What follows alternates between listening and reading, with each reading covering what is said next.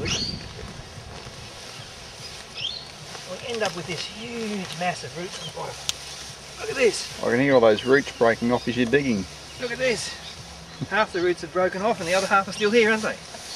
But just look at that. Give that a shake and see how much soil is actually still holding on to the roots because of the microbial activity. Just look at that. Don't we want our system like that? And if we have a good look here, we'll see some earthworms as well, because they're all here.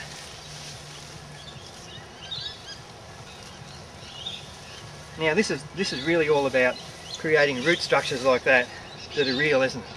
It's about getting our systems working so well that they can actually be a big root system with strength that can actually support all of our plants during the dry seasons.